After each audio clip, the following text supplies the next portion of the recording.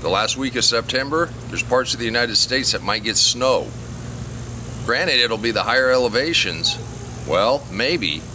But the cold, there'll be pockets of cold that could take out your garden.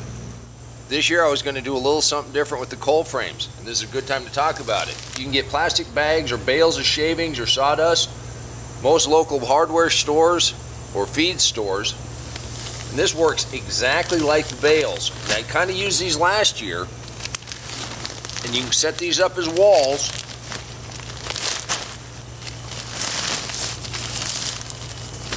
And then you drape plastic over the top of it. You can make this as big as you want. You make a nice little area inside here, and that make it nice and protected.